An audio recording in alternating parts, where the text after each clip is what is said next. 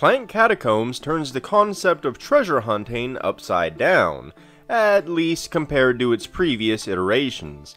While Clank has always featured some unknown elements between random card draws and secret tokens, the actual act of spelunking for treasure felt less like a dungeon dive and more like a pre-planned heist, since you always had the equivalent of a completely accurate blueprint to the Dragon's Den. In other Clank games, you always knew where the treasures were. After a few runs, the game could become an exercise in optimizing actions, rather than plucky thieves pushing their luck on how much loot they could carry out without getting eaten. In Clank Catacombs, you have no such knowledge. The labyrinth is different every time, and each new tile that's revealed has the potential to shake up your previous plans. Clank Catacombs isn't an objectively better version than standard Clank, but a decidedly different take on the same idea. It forces the players to utilize a different set of gaming skills while maintaining the same fundamental gameplay that makes Clank Clank. It does, however, recapture the overall theme of a bunch of bumbling greedy thieves delving into the dangerous unknown in search of treasure. The staple of the box is undoubtedly the catacomb tiles. These thick cardboard tiles make up the maze that you and the other players stumble through in pursuit of riches. They look nice and work great, with a couple of caveats. The tiles need to be randomized, and you're going to want to find a safe way to do that. Early on, I just shuffled them, and that led to some of the tiles' edges becoming nicked pretty quickly.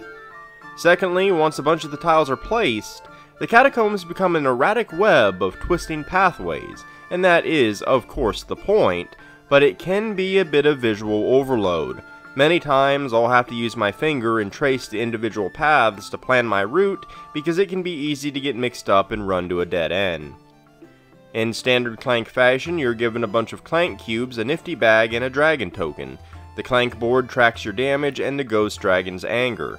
There's a bunch of tokens split between treasures, secrets, prisoners, and market items. And of course, no deck builder is complete without a stack of cards, which Clank Catacombs has plenty of. The cards have excellent artwork and the design is as great as any other Clank, but I will say that the overall thematic framework is somewhat generic this time. Most of my Clank experience comes from Clank in Space, where pretty much every card was a funny reference to something in media culture. That's not really the case here. The rulebook is nice and clean, and you get a handy sheet telling you what various tokens do. Clank Catacombs is simple to learn, whether you're new to Clank or a fan of other previous titles. The thing about Clank Catacombs is that it's very much still Clank. If that sounds redundant, you would be somewhat correct. There's very little in the way of new mechanisms. If you know how to play Clank, you already know how to play 95% of Clank Catacombs.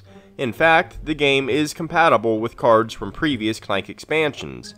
It really helps to think of Clank Catacombs as an expand-alone game, rather than a sequel or spin-off. You use cards to move around the catacombs in order to collect loot, fight monsters, and buy new cards for your deck. Some cards and actions cause you to generate Clank, and when a card with the dragon symbol is pulled, it attacks. Everyone's Clank cubes are added to the bag, a certain number of them are pulled based on the dragon's rage, and if your color cube is pulled, you take damage. This means that Clank Catacombs inherits the strong points of its predecessors. It's still a clever combination of card and board play. The game still gracefully manages to evade the common deck building flaw, which is the concept of having a thin deck being more effective than a thick one, and it does this by tying extra points to cards. Most importantly, it's still a game of pushing your luck and playing chicken with the other players. The few changes that Catacombs made to the formula are significant enough to change the entire mindset of how the game is played, however, all without actually changing how you play it.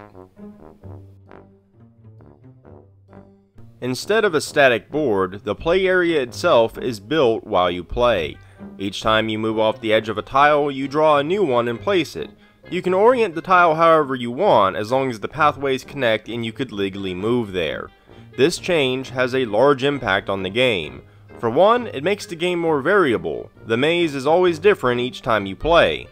The initial purple tiles come from a separate stack from the rest and represent the safe zone. Basically, if you eat dirt on any purple tile, you still get out of your points. Beyond that, the maze is pretty unpredictable. It also changes the overall mindset that many players might have. On a static board, someone could dive straight for a piece of treasure and bail. It was an effective strategy, but often cut some of the game's fun off at the knees. Clank is a race, sure, but you get the most fun out of it by going for a few laps, so to speak. Clank in Space mitigated this somewhat by requiring you to gain access to the artifact area, but still largely suffered from it overall. In Clank Catacombs, you have no idea where the artifacts are. They appear on specific tiles somewhere in the stack. Furthermore, the artifacts enter play from the least valuable to the most valuable. There's a couple exceptions to that rule, but generally speaking, if you want a high scoring artifact, you have to spend more time digging for it. Those changes allow Clank Catacombs to maintain the same type of push your luck style race, while making it far less attractive to try and cut the race short.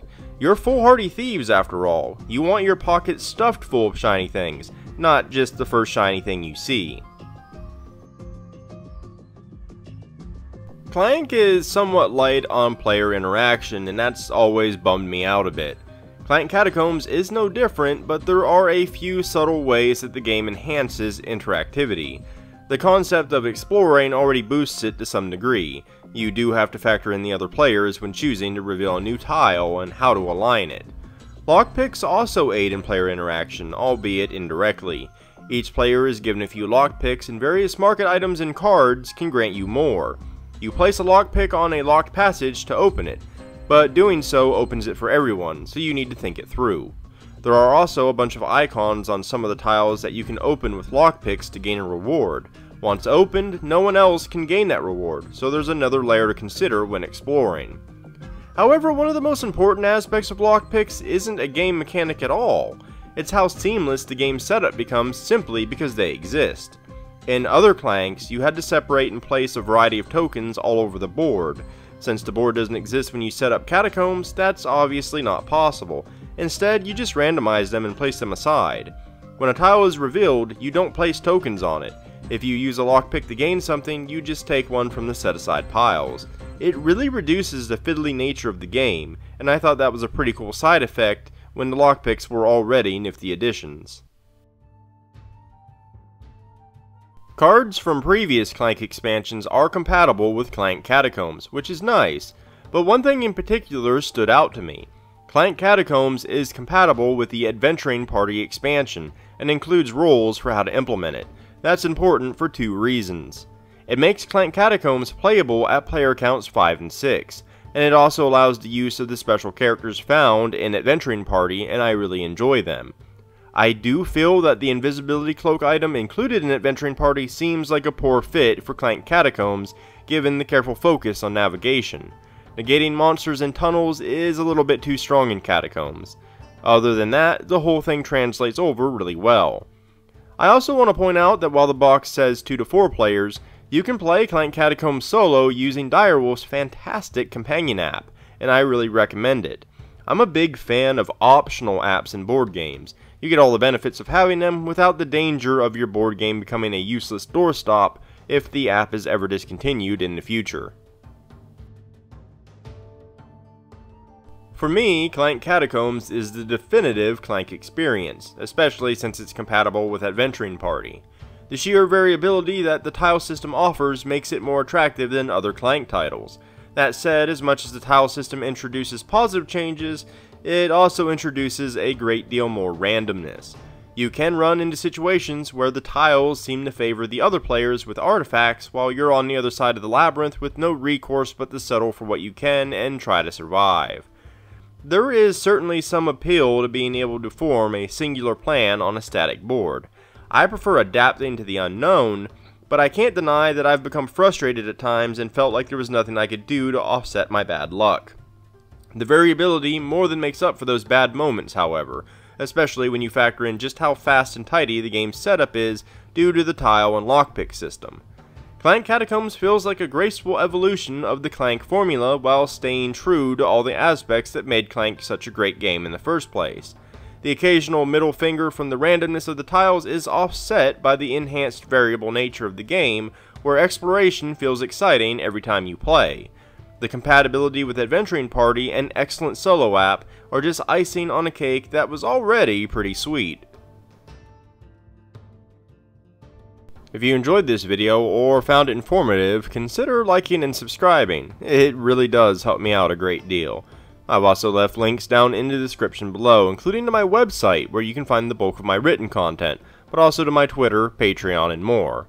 But in any case, thanks for watching, and until next time.